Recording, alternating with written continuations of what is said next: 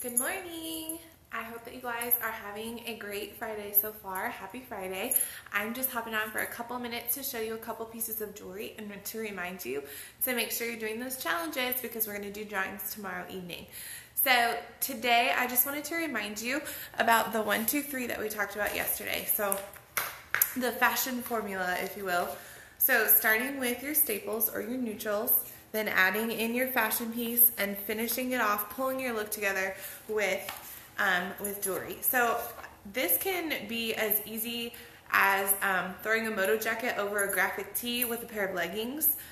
If you're working from home or if you're a stay-at-home mama, leggings, yoga pants, they're your jam. I'm wearing a pair today with my denim.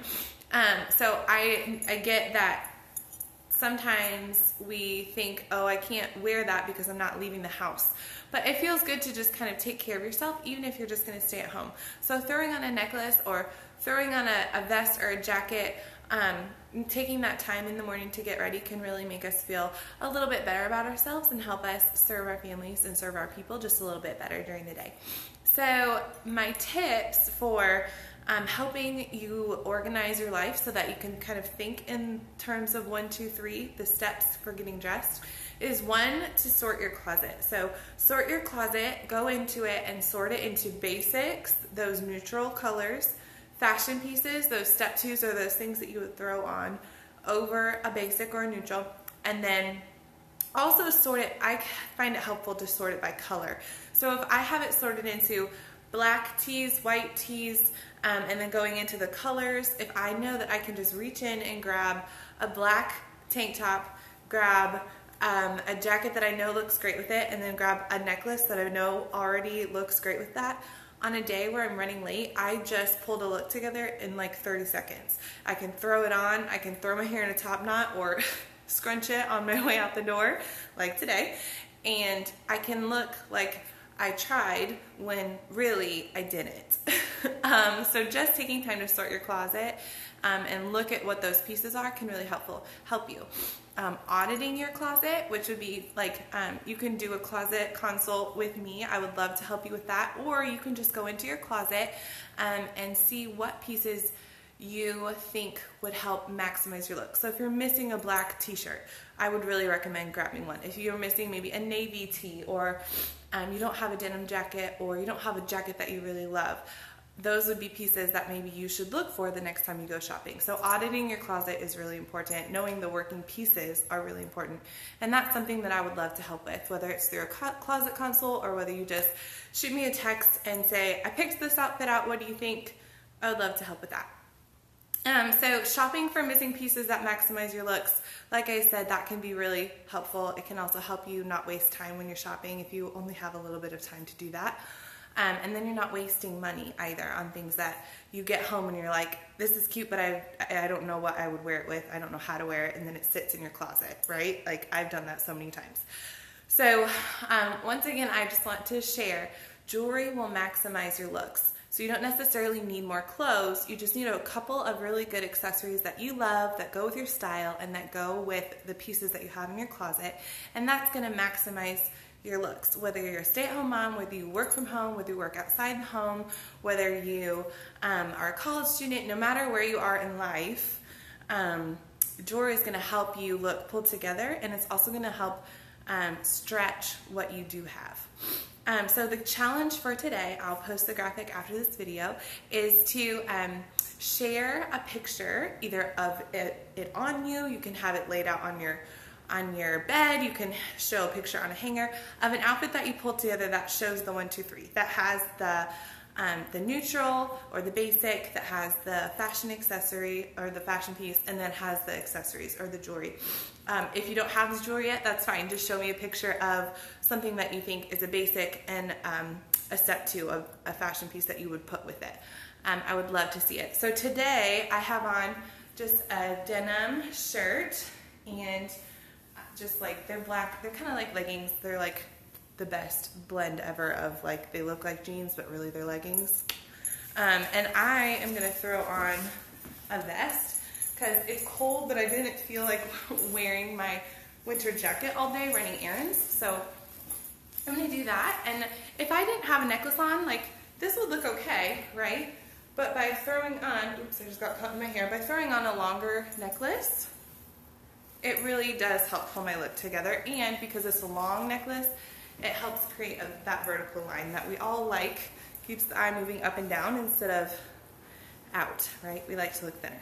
So this necklace is called Cashmere, and it's one of my absolute favorites. It is a multi-strand beaded necklace. It also has a gold strand right here that has the arrows. And this gold strand is actually removable. So you can wear the gold strand by itself, you could wear just the beads by themselves, or you can wear it all together.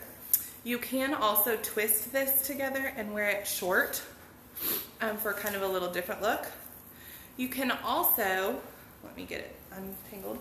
You can also take a couple of these beaded pieces.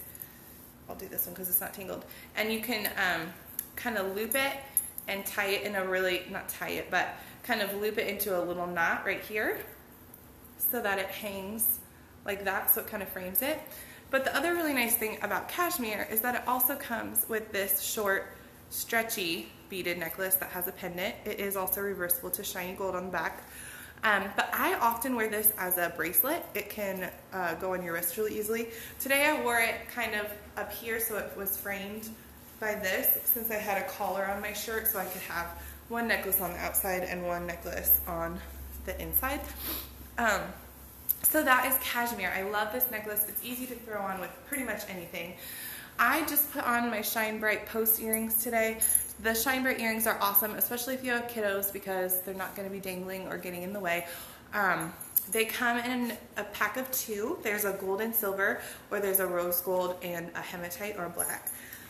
And then bracelets, I threw on the Promise bracelet. It's a leather wrap bracelet, and it does have a silver closure. It's like you feed it through. I just put it to the back since I have some gold, but it's okay to mix your gold and silver. And then I put 3 of the bangles from the Rest Assured set on with this, just to kind of add a little bit more. And the Rest Assured set comes with 5 bangles, 3 gold and 2 silver, or it might be 6, it might be 3 and 3. And they have encouraging phrases on them. So the gold ones say, "I am enough, stronger than yesterday, and this too shall pass." So nice to have just a little encouragement on your wrist. They're also really good gifts. Another look I wanted to show you really quickly, and then I gotta go take the kiddos and run some errands, but this is called Rustic Diva.